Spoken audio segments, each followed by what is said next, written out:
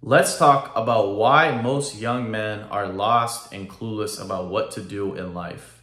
So guys, young men, we don't have strong fathers. We're not brought up by elders. We don't have a lot of strong alpha male oriented men in our lives. And there's a big crisis in young men's lives right now. We have a lot of men, obviously, you guys know, who are addicted to video games, pornography, social media. You know, they're mama's boys. They live at home, right? They're always dreaming about doing something. They're overthinking. They're worried. They struggle with like vaping. They don't have a sense of like purpose. They don't do anything. They're lazy. So where does this stem from and how do we fix it?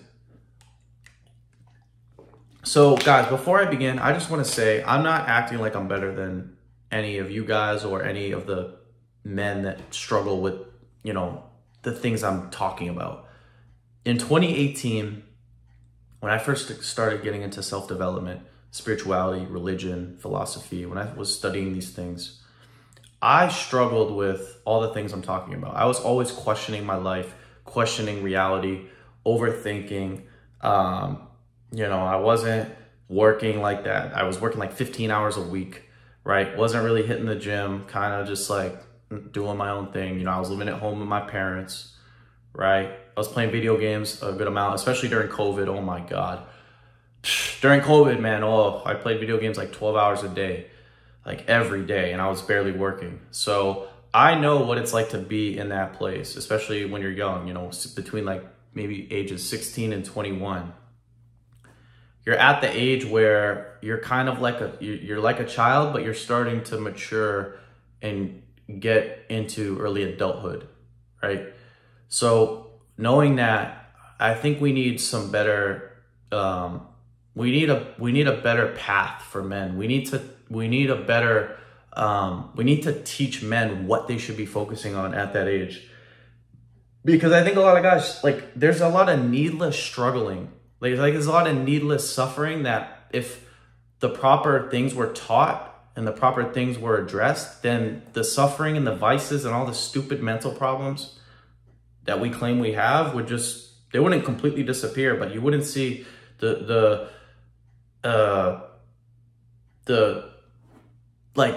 you wouldn't see all of the, like, there's so much of it right now. You wouldn't see all of that right now. You might have a little bit of it.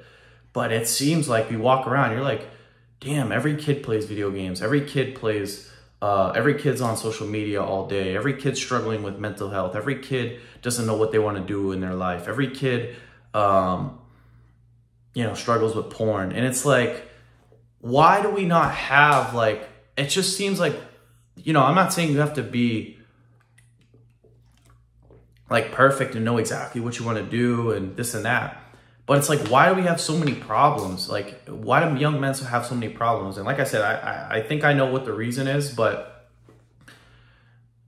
the thing you want to realize as a young man is you should be focused on your money and your health, right? And women later on. So all of us want, you know, we want better health, we want to look good, we want to feel good. We want money, we want freedom, we want to have enough money to buy the things we like, to do what we want when we want, and we want love. We want to be with a woman, we want to have friends, right? Maybe a family. So I think all men, we want the same things, right? We want health, wealth, and love.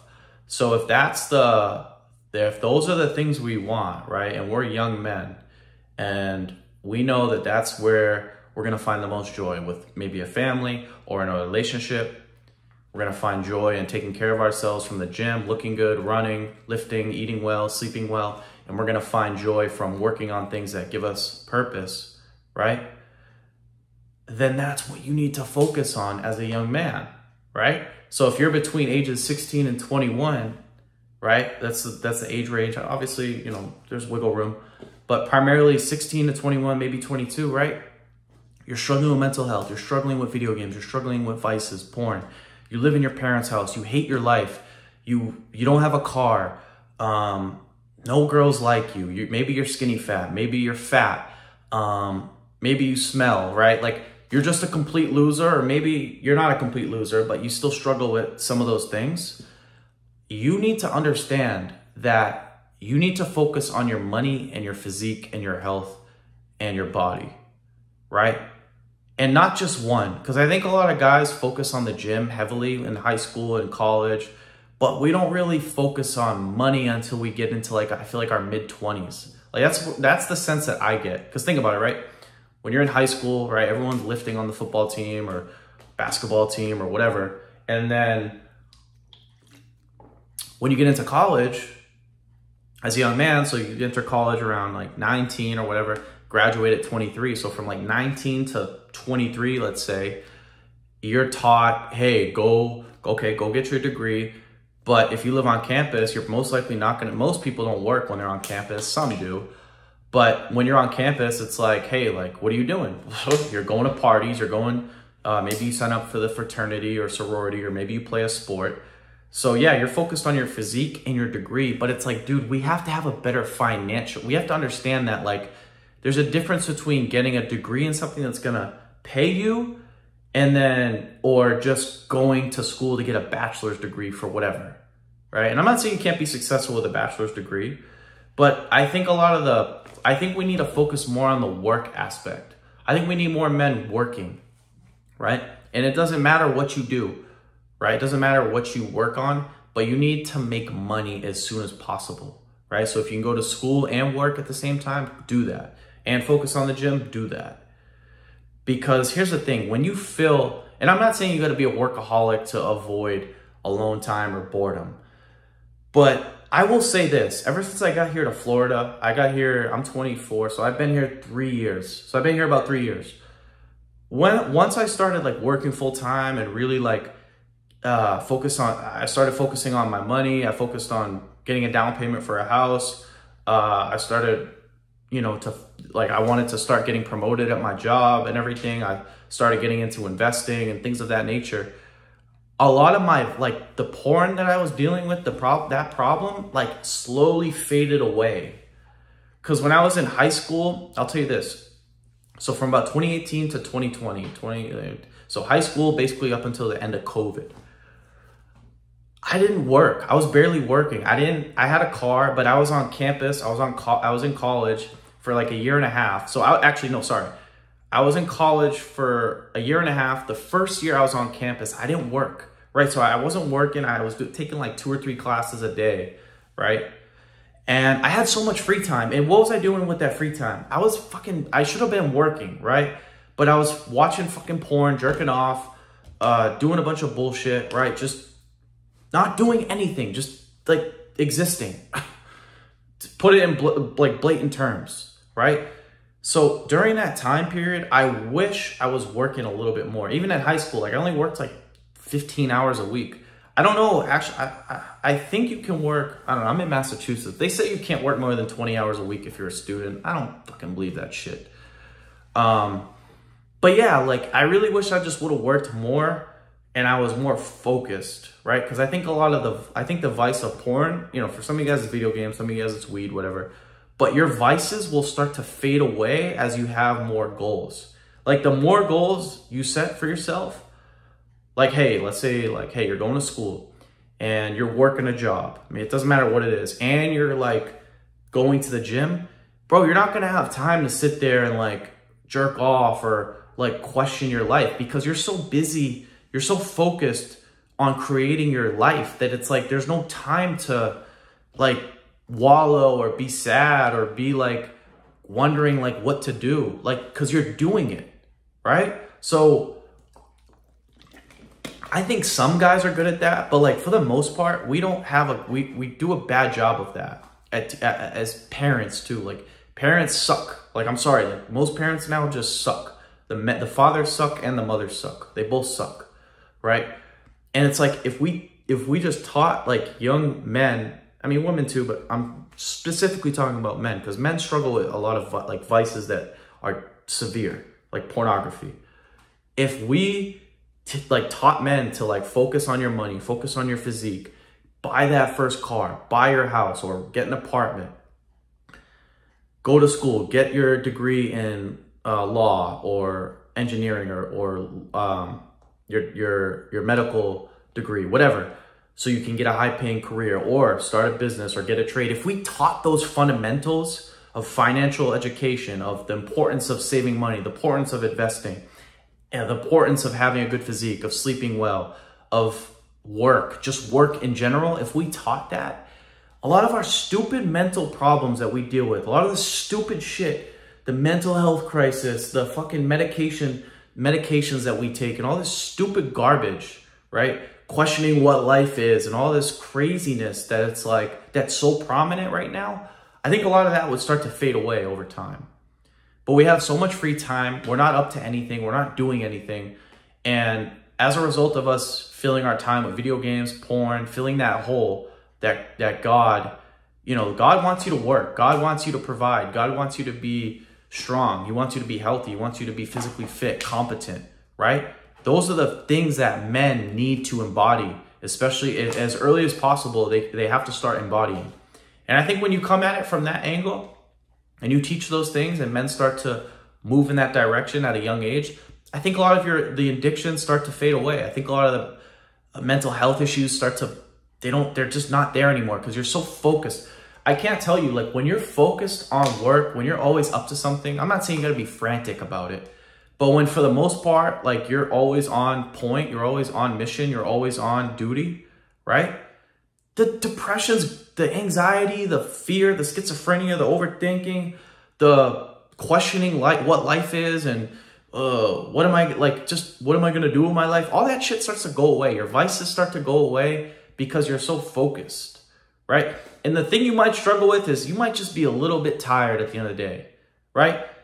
But I'll tell you this, I'd rather be exhausted at the end of the day than bored out of my mind and crippled with addiction and stupid mental health issues because I'm being lazy and I don't have any orientation or direction, right? So guys, that's where we find our joy. That's where we find our purpose. That's where we find that sense of fulfillment that everyone's talking about, that a lot of these spiritual idiots say, oh, you find it through meditation or you find it through fasting. And I'm not saying those things are bad, but that can't be the primary thing. Your primary vocation is, if you have a family, it's take care of your family.